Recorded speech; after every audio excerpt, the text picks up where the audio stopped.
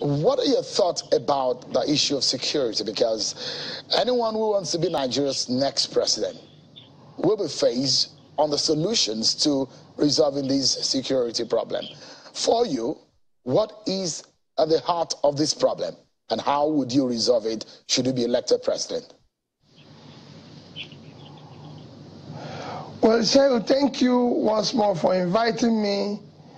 Quite frankly, when I heard on the issue of unity schools, especially around Abuja, the capital, it was very, very depressing.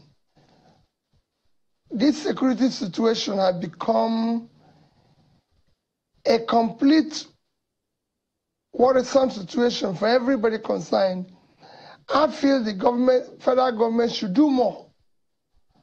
For me, I've said it repeatedly, that if I have the opportunity,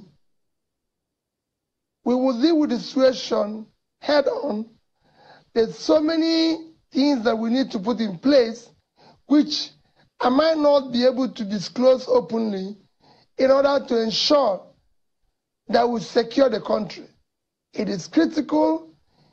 It is the number one thing that anybody needs to do if you want to still call this country a country that people should say they are proud of to be citizen of.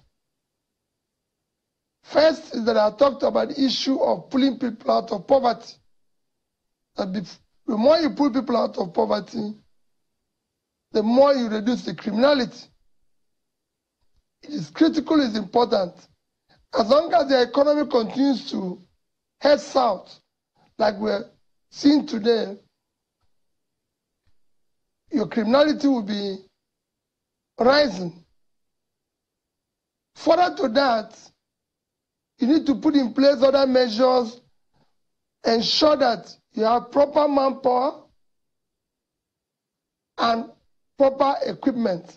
There's so many other things that I've been able to learn, and if applied, we will be able to tackle it, and most importantly, the political will to deal with it decisively. But there are not things I intend to disclose in an open interview like this. But I assure you that it will be decisive and immediate.